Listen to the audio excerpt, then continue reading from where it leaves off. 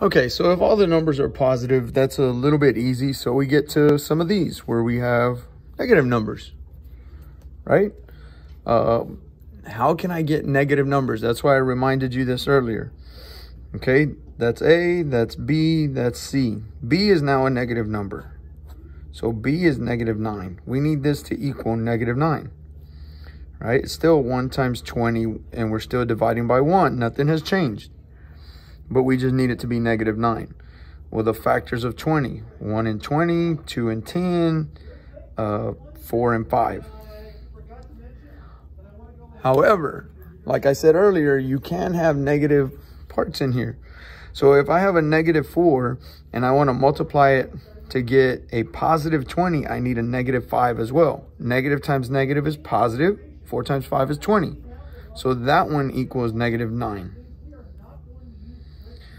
So this goes up here, this goes up here, right? We got -4, -5, no big deal.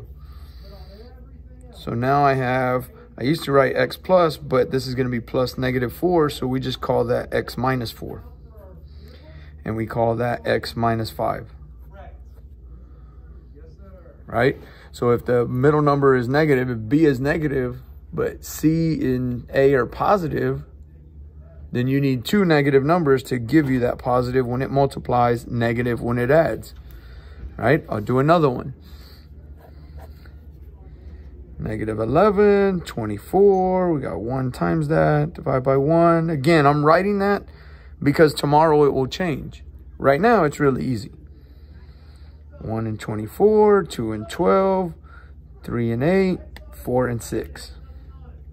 Which one equals 11? Well, that equals 11, but we want -11. So I need both of those to be negative. So again, when I put this up here, -8, -3, that's x minus 3, x minus 8. And you see some more examples where they do that, right? If we turn it over, let's skip down since 10 is still the same idea. Still same stuff. This one right here. Now B is positive, but we got 1 times -10.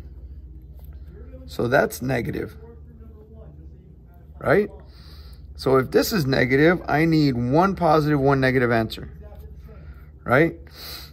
Still 1 and 10, 2 and 5. I want it to equal +3. Well, I know when I'm looking at this, if I want a positive answer, I need the smaller number to be negative. Now, when I multiply -2 times 5, that gives me -10. And when I add these, it's 5 minus 2, which is 3. So this is x minus 2, x plus 5. Okay. If they do a different problem, so I'll go down and show you this one right here. This is -8 here, -9 here. Again, we're still multiplying by 1, dividing by 1. That doesn't change any of the answers. But when I factor that, I know I want a -8. That tells me that the negative number has to be bigger. So it's 1 times 9, 3 times 3. If this is a -9, when I multiply, I get a negative. But when I add them, I get a negative. So now that's x. I'd still take these up, right? I don't want you to get too carried away. X plus 1 and x minus 9. Okay. When you need to factor, though, that's when you can use the calculator.